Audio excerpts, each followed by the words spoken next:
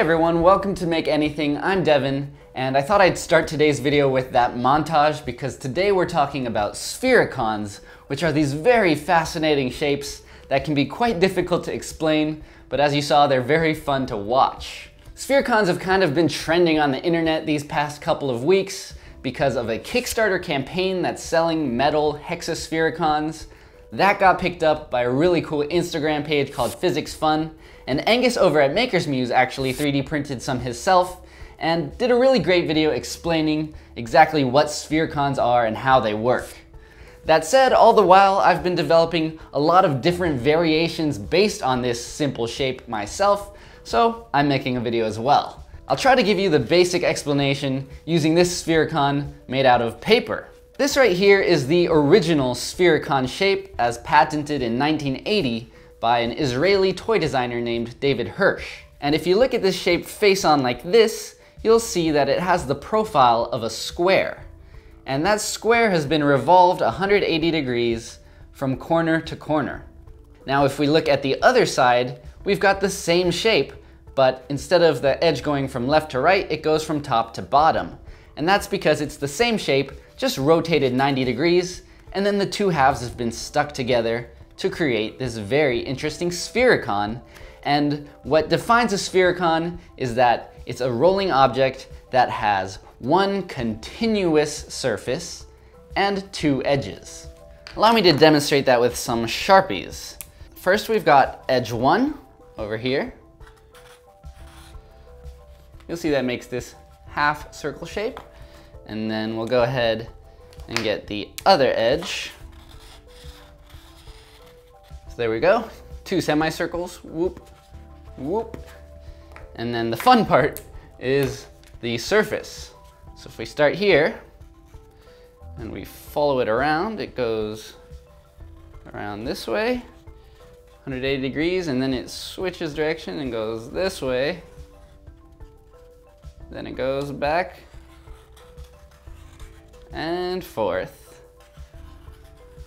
until it ends up right back at the beginning. So as you saw, it was kind of like this wobbly S shape, and that's why it rolls along this really whimsical S-shaped path.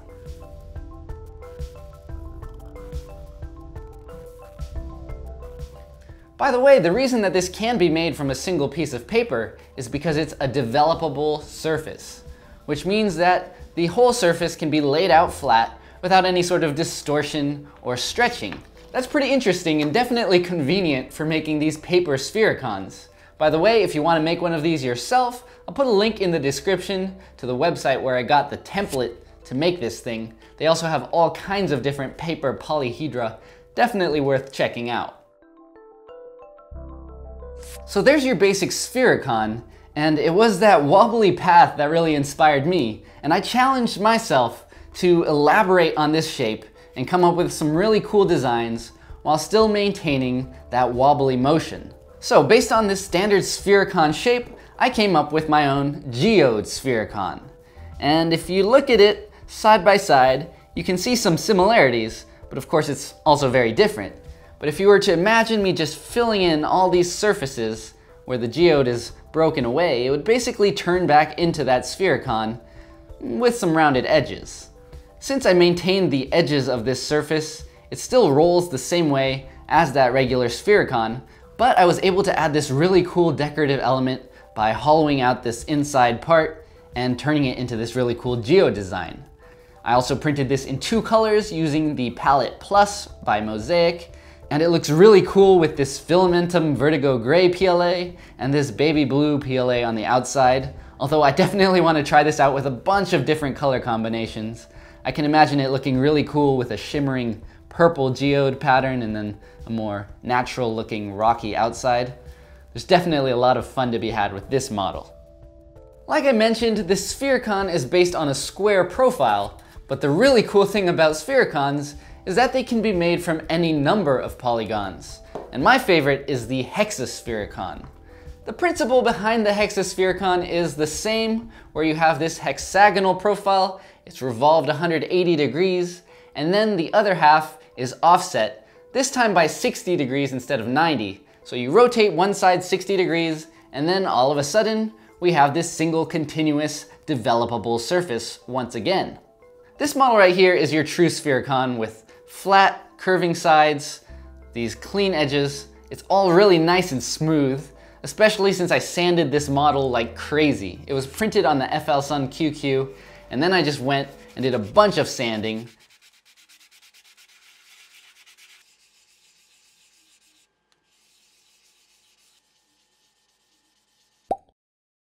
I didn't get rid of all the sanding marks, but it feels so good, and it rolls really nicely as well.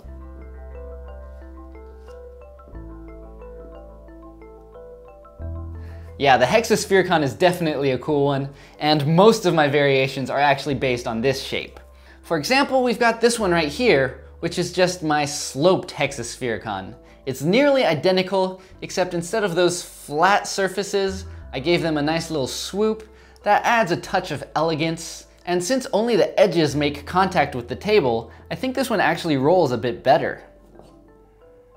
I printed this using MatterHacker's transparent red Pro PLA on the Ender 3, and while I was printing it, I used variable layer heights. So it starts with a 0.25mm layer height up to 0.15, and at the end, there's a 0.05mm layer height. And you can kind of see the transition points, but it came out super smooth. This is a wonderful print. Here we've got one that's nearly the same, but it's got slightly thicker edges, and I call this my grooved Sphericon. This was printed with SaneSmart ABS filament, and I used acetone smoothing to make it really smooth and shiny. It's beautiful, it feels amazing, and I'm actually gonna show you guys how to make this from scratch in my next video coming out in a day or two, where I'll show you guys all about how to make your own Sphericons. All right, these are still pretty tame, pretty standard looking Sphericons, but I wanted to ramp it up, so I got crazier. This one's really fun. I call it the Tube Sphericon. It's got these really bulbous edges that are kind of like sausages wrapped around each other. And I printed this using MatterHacker's Pro Gold PLA, which has a really beautiful shine to it. This one rolls super nicely as well, and I don't know, I think it looks really fun. Next up, we've got these really cool bad boys that I call Retro Sphericons, because they're based on that kind of logo design from the 70s where you have all these concentric lines. It works really well for the Sphericon look, and check out this really neat time lapse that I made on the Ender 3 printing these things out.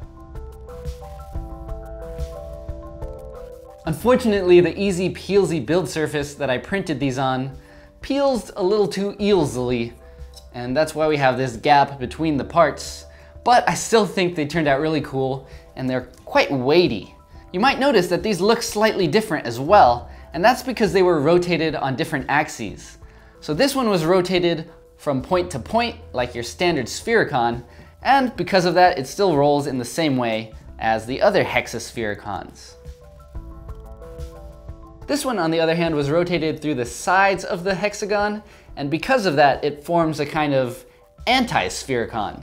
Instead of having one surface and two edges, this one has one edge and two surfaces. For that reason, it doesn't roll continuously, it kind of bounces back and forth. But I actually think that's pretty cool in its own way. I did a couple of variations of this retro Sphericon to try to get things right, but by far my favorite and the most retro version is this one right here. Yeah, this one really captures that retro vibe thanks to this awesome paint job that my girlfriend Natalie helped out with. She painted that in, and then I sanded the edges to make them white again and covered all of that with a gloss coat.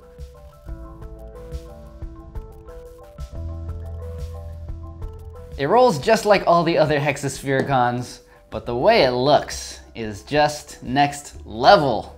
So cool.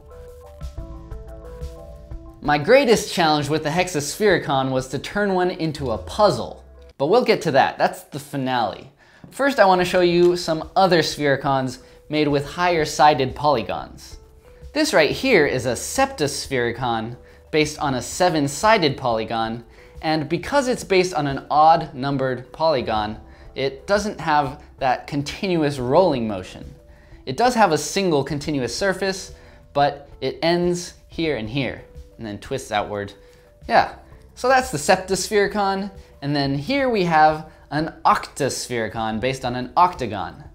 Well, this one is one of those variations actually, where it has a single edge and two surfaces, but it really just looks awesome. It's got this two-color print with a baby blue sphere on the inside, and then this red Matter Hackers PLA wrapping all around.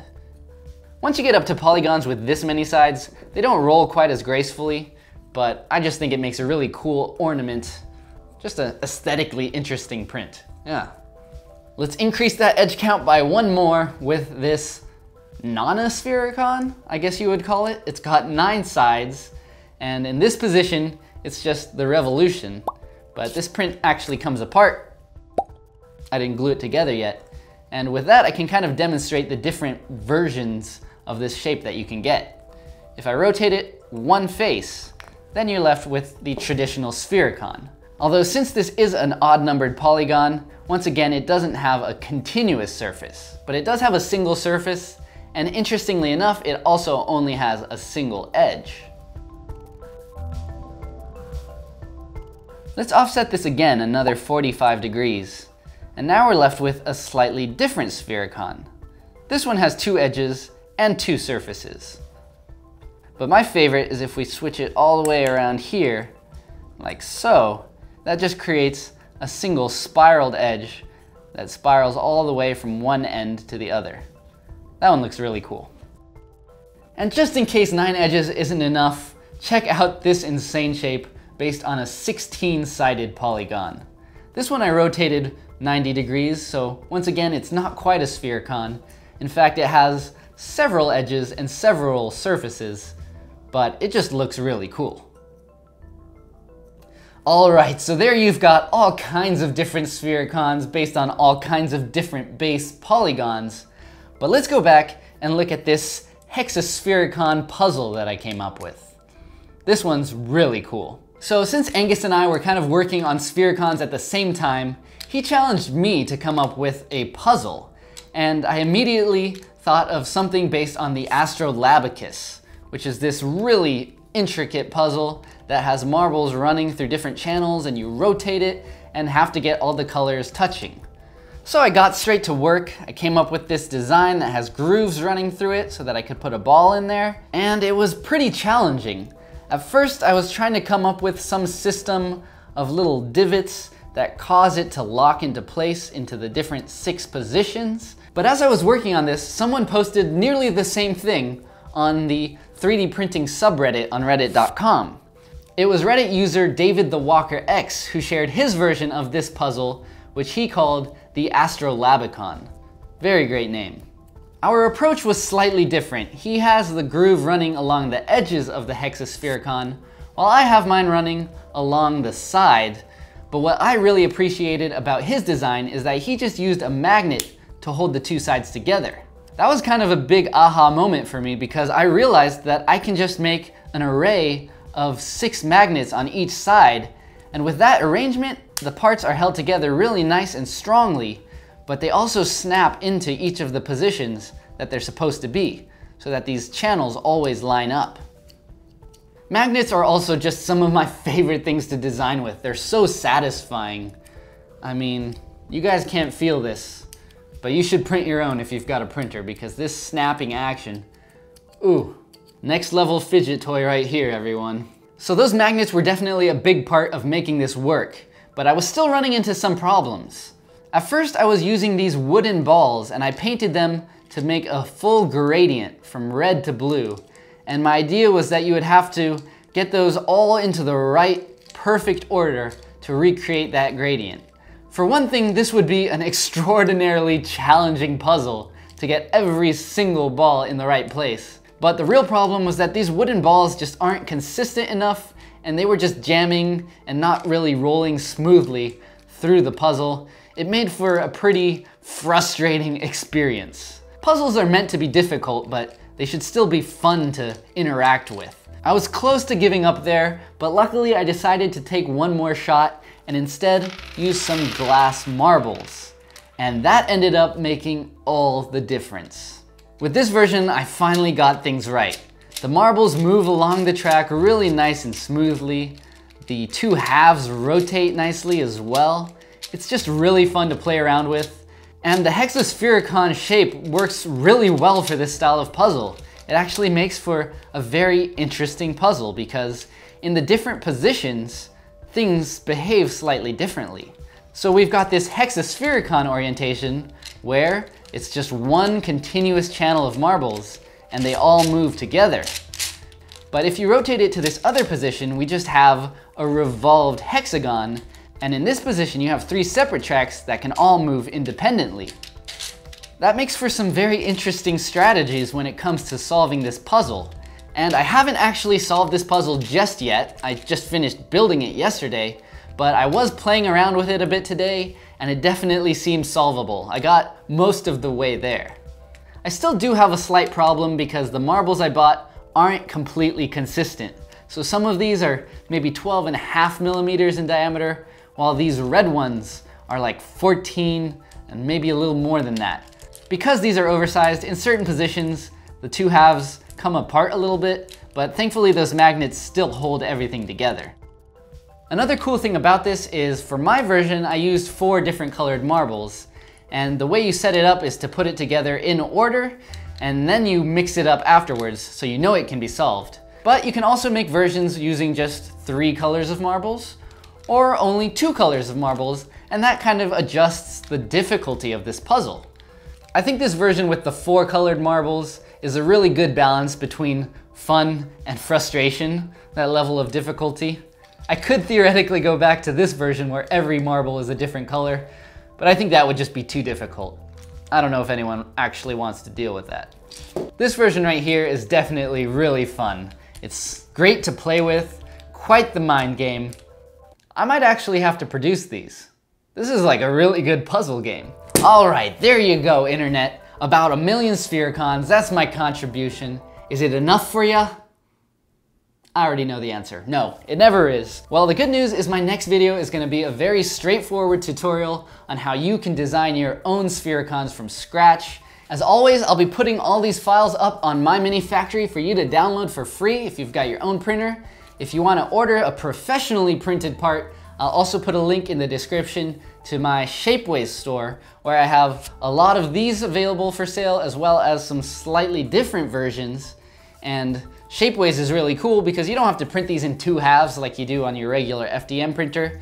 You can actually get a solid single piece Sphericon. You could get it printed in stainless steel. You could get it printed in platinum. You could get it printed in so many cool materials. I know I'm gonna be ordering some. All right, but that's it for today. So there you go, Sphericons. They're awesome, they're super fun. Who am I kidding? I'll probably make more. Comment if you've got ideas. Let me know what you think about everything that's out here. Which one's your favorite? Oh my gosh, so many options. You can like, you can subscribe, you can comment. It's fun times here on YouTube land. So until next time, I'm Devin. This is Make Anything. Don't forget to stay inspired.